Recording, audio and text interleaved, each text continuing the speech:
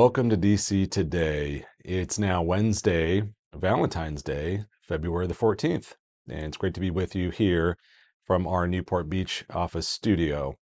Following yesterday's move lower in markets that I think both David and I wrote about as being a little bit flash in the pan based on some CPI numbers that were hardly indicative of something drastically changing.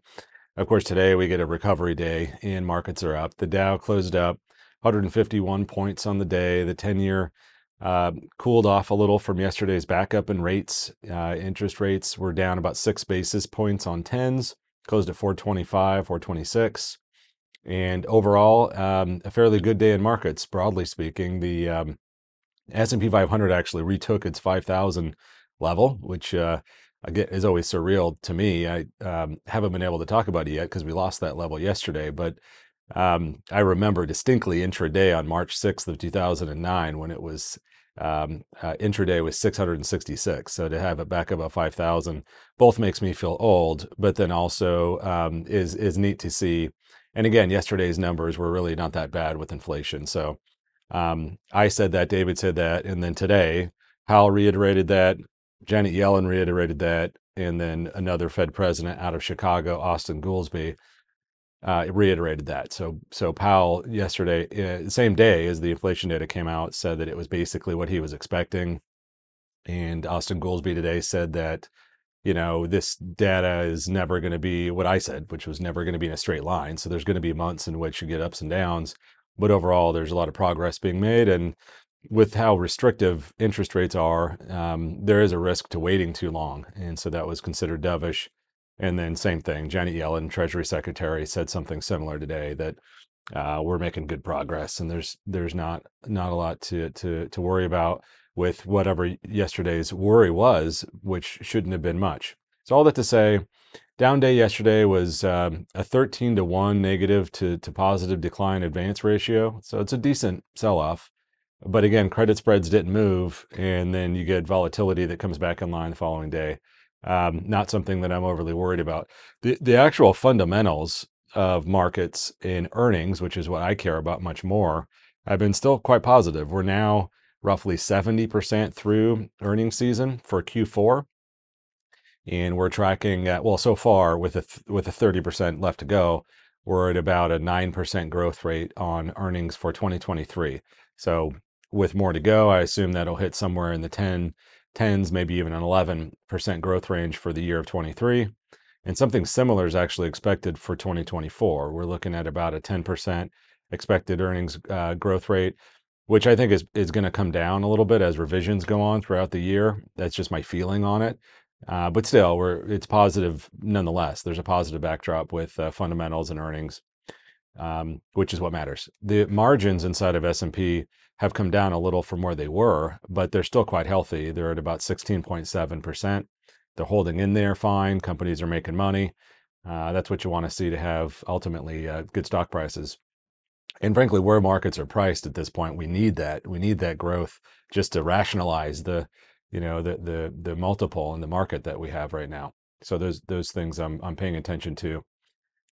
Inside of those numbers, industrials still tend to look to be the leader at this point, which is nice to see. And then I did say this yesterday, inside of that inflation number, we've talked about it before, but there's a shelter cost in there of owner's equivalent rent. I guess the only thing I wanted to note, which I read today, was that the gap between what I was talking about, which is the actual rent index, let's call it the recent Zillow rent index, and then where this number is inside of CPI, the gap right now is as wide as it's been since 1995. So I thought that was somewhat notable. In other words, the Fed knows that too. That shelter cost coming down is going to get them to the 2 handle on CPI that they need anyways. I added in a section of a common question, but I've gotten several times the last week in there about how we deal with complexity in transferring outside accounts. I think most listeners and most readers and certainly clients know that we have a growing business, and so we're constantly moving money into the custodian that we choose to use, which is Fidelity. And the question I get is, how do we manage that? Is it Is it too complex? With hundreds of positions coming over, are we just selling all of them on day one? And so my response is to just hopefully help readers understand that no, it's definitely done surgically. So every case is just dramatically different, and so there isn't a standard answer. But almost always, we're consolidating accounts, meaning making people's lives simpler. We're bringing those assets over in kind. There's no cost or tax ramifications for doing that. We're allowing all that cost basis information to mature in the account so we can see it and we can analyze it. And then, yes, we are going through to reposition portfolios to align them the way that they should be. And involved in that is replacing some with others inside of the portfolio.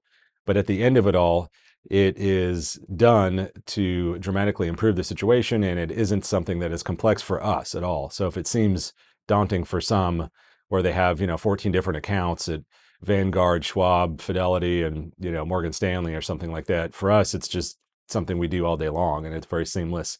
The whole process doesn't take more than a couple of days. So if there's any more questions on that, feel free to reach out if I can provide more color there. Tomorrow, you have a more exciting day with data, at least for me.